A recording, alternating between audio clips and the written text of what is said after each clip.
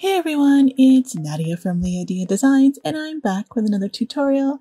Today I am making another clock, but it's going to be using some different materials than what you've seen me use in my previous videos. So the first step though is I did use my wooden base, and I actually originally did pour resin on it, but I decided that I didn't want the shiny look of the resin, so I ended up painting over it with just some acrylic paint in kind of like a light blush tone. And now I'm using a stencil to add in kind of a mandala look to it. And I used a darker blush tone and again, just acrylic paints to add that in. And I used a stippling brush to, or I guess it could also be called a stencil brush. So I used that to create this beautiful mandala in the center of our clock. So after that, I wanted to add in some flowers. So the idea for this clock is I wanted to have sculpted flowers kind of in a wreath or just kind of a circle around the clock. And I decided I wanted to use something called modeling paste. Now, modeling paste is basically something that's similar to just acrylic paint, but it's much thicker. And as you can see, I'm using a palette knife to actually, put the modeling paste onto our canvas or clock in this case. So, and it goes on very thick, and you can see how it holds its structure.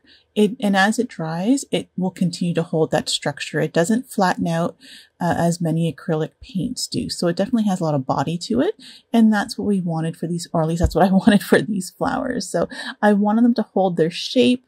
And now this technique I'm using, as you can see, I did pretty much a similar type of flower for all the way around the clock. And this is a technique that I've been practicing kind of off screen for a little while. I'm still learning. It's a new thing for me, and I'm really kind of testing out and trying to find my style with this. So I really like how these flowers looked. So I wanted to create a piece with these flowers, and we'll do a video in the future where I'll go a little bit more in depth for exactly what the technique is and how to create flowers like this. So once the flowers were all done, I had to leave them to dry, and it does take quite a while, as you can imagine, because the modeling paste is quite thick. So it does take quite a while to dry. So I'm sure I left this overnight to dry. And then, once it's dried a touch, sometimes it still has a bit of a give to it. Especially the one I was using, because the one I was using is a flexible sculpting paste, and we can talk about that more in the future as well. But so it had a little bit of give, but once it was dry enough that it wasn't going to move or be kind of affected by me touching it, I wanted to go ahead and add in some more details in terms of like leaves and vines and scrolls and curlicues and all different type of things. So this is using my embroidery technique, as many of you who've been following me will recognize. So I'm using my Serenade Relief in Vermeil Gold, and then using a paintbrush, a very fine paintbrush, to kind of brush in the details. So if you want to see a tutorial on how this works, I do have a couple actually on my channel. So you can just look up embroidery technique or embroidery flowers, and you should be able to find them on my channel. So again, so just wanted to go through, and I did want to make these leaves and all, like I said, the swirls and the vines very ornate looking, in contrast to the simplistic styling of the sculpted flowers. So this was an intentional choice, and I really like the look of it.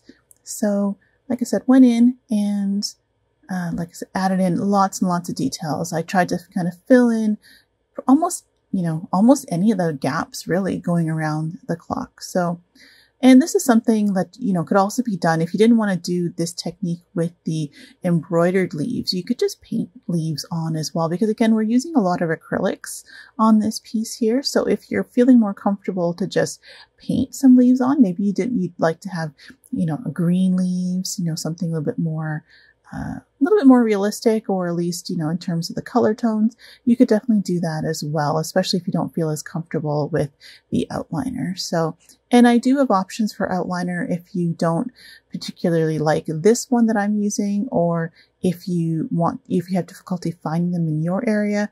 I do have a video that I'll link in the description as well of other alternatives.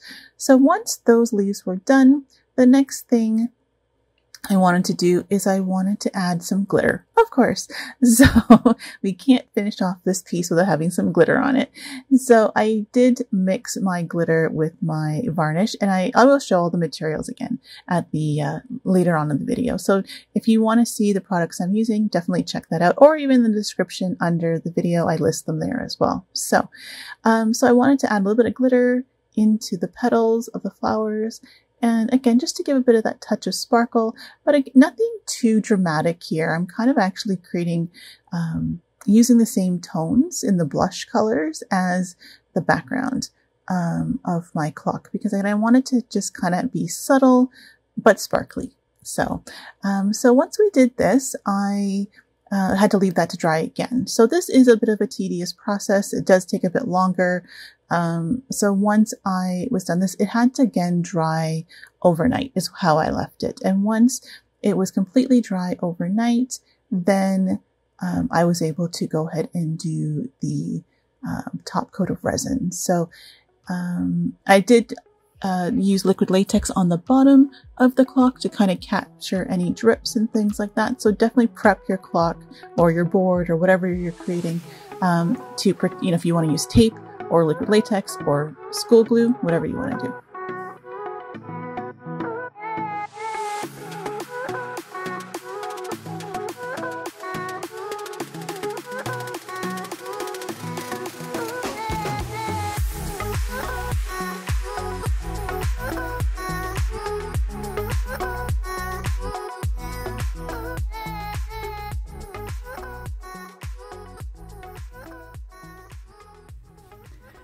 And here is our finalized clock. So I already assembled it and everything, and I know that I only just kind of went to the time lapse just showed how I added the resin top coat to it. But again, as mentioned earlier in the video, this is kind of a piecework video tutorial where I'm filming this a lot later from when I filmed the earlier stuff.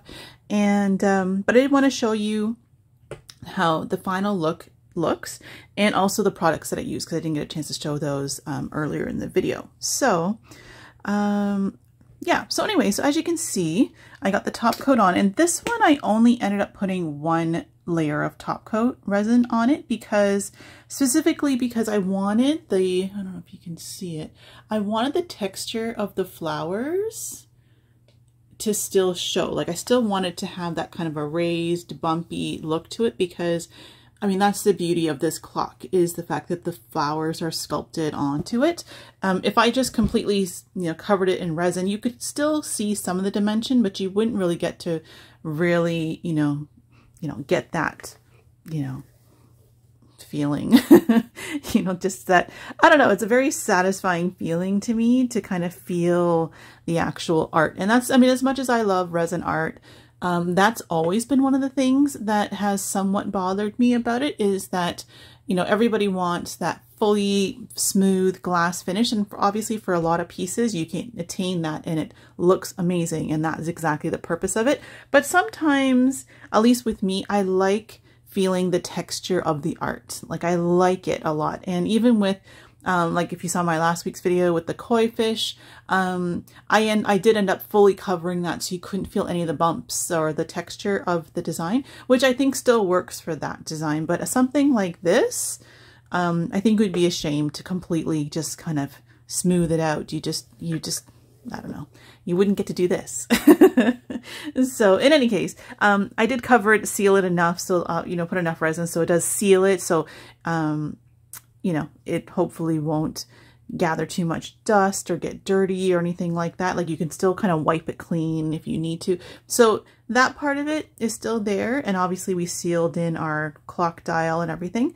You know, so we still have some of that kind of a glossy, you know, like I said, if you go like this, you can see, you can still see that there's a glossiness to it, but there's also texture. So we're kind of mixing a bit of both of those aesthetics here. So, so I did that, and then I did add in our clock mechanism. And if you want to see how I do that, I have, you know, a couple of videos that I've done that before. I'll link those in the description. So just check out the description under this video for the link. So you can check that out.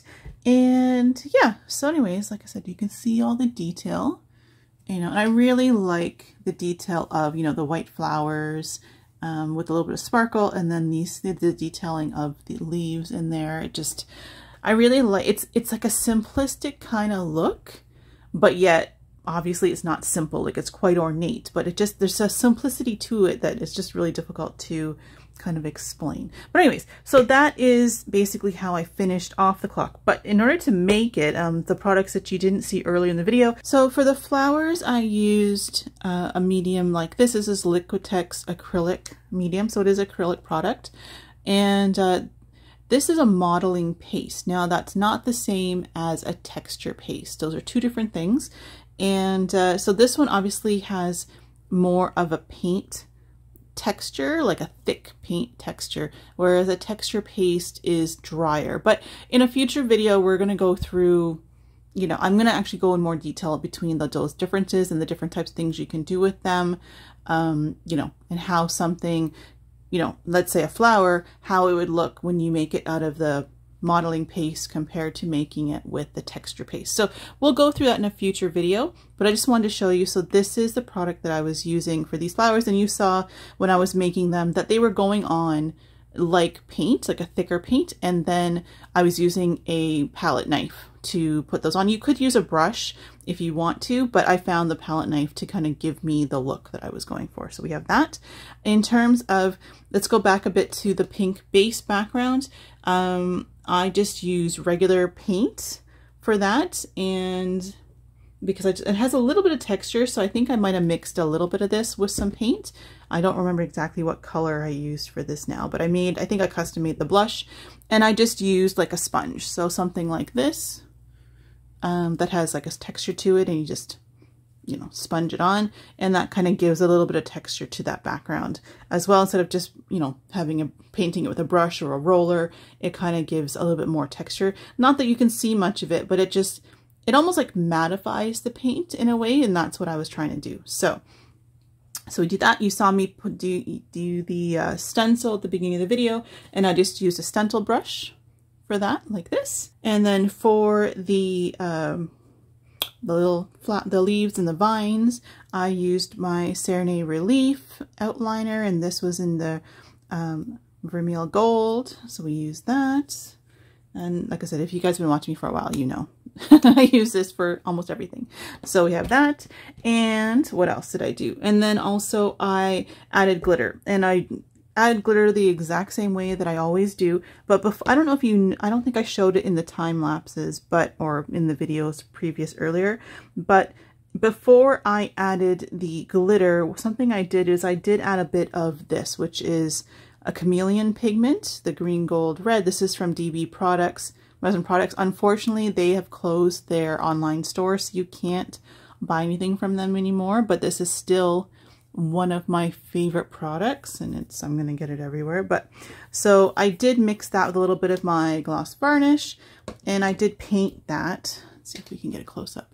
I did paint that. So that's the shimmer that you see kind of like on the base, like on the inside of all the feathers, the petals. And so you see that that's kind of shining in there. And then I went in and added a little bit of glitter, and I don't know if this is the exact one I used, but it's this one or another one that's almost identical. So then I just used Lrisy's glitter, and this is, I don't know if you can read it, it's Fairy Light Glitter. There should be a code on here, so there you go. So I used their glitter, and this is a chunky mix, so there's fine glitter and chunky glitter, so that's why you see a mix of the glitter in here.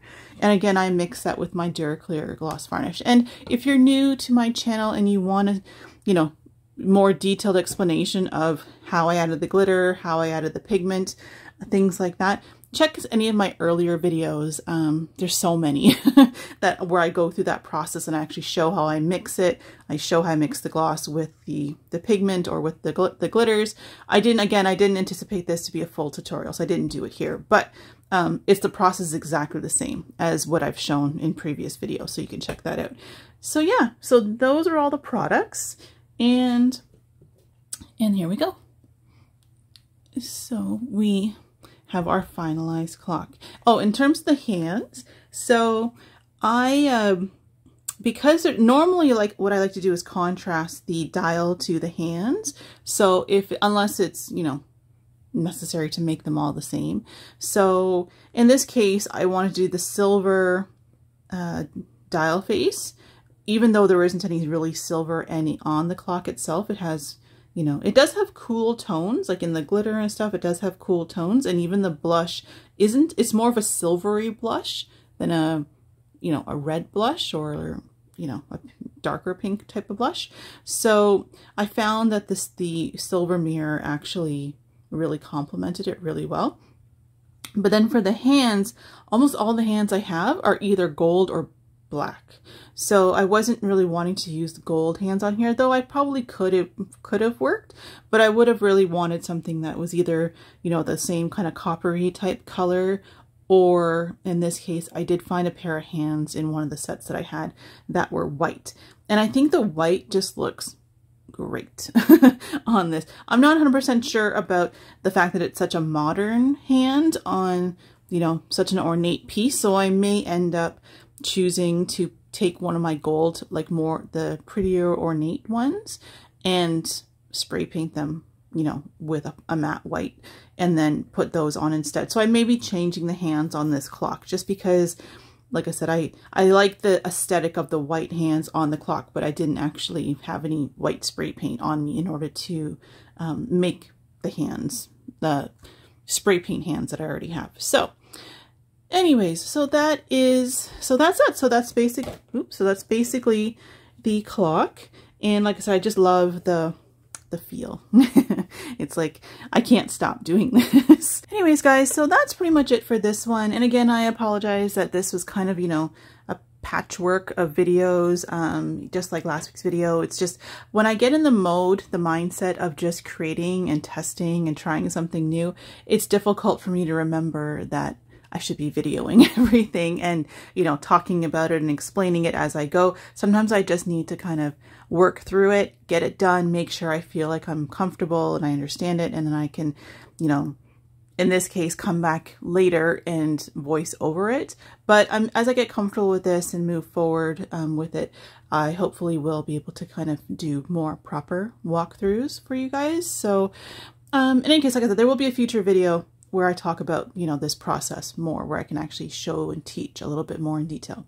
So I'm gonna get going, and I hope you guys really like this clock and how it turned out. I'm super happy with it. Like, honestly, I really am. I'm still practicing the technique, so I know it's not perfect yet, but I do like this style of flowers, and I am working on, you know, different styles of flowers and different types of flowers and seeing how I can work with that. It's still pretty new to me, and even though, you know, I've tried so many different types of mediums, like sculpting, paste isn't really one that I try too much with, so it's a lot of fun. But anyway, I hope you guys enjoyed the video, and if you do, don't forget to leave a like, and if you haven't already subscribed, please subscribe, and leave a comment in the comment section. Oh, and also I want to mention, I want to thank you guys. There's a few of you, you know, a good number of you actually, that sent in some, you know, the super chats and the super thanks and the, I don't even know what they're all called. And actually a couple people bought me little coffee things, you know, buy me a coffee. So thank you guys so much for that. It was such a pleasant surprise. It's really fun, and the nice messages that come with it. So if you want to do that, there is a button, I think, under the video for super thanks and super chats and things like that. But there's also, I'm going to add a link underneath here as well for my beacons link. And that actually links you to pretty much all of my, like if you're looking for my website, or if you're looking for my Instagram link, or if you're looking for the buy me a coffee link, like all that's in the beacons link. So you'll find that in the description as well. So if you're looking for any of that stuff, check it out there. I love to hear from you, and I want to set up I'm thinking about setting up memberships for YouTube as well. So if that's something that you guys would like me to do, let me know.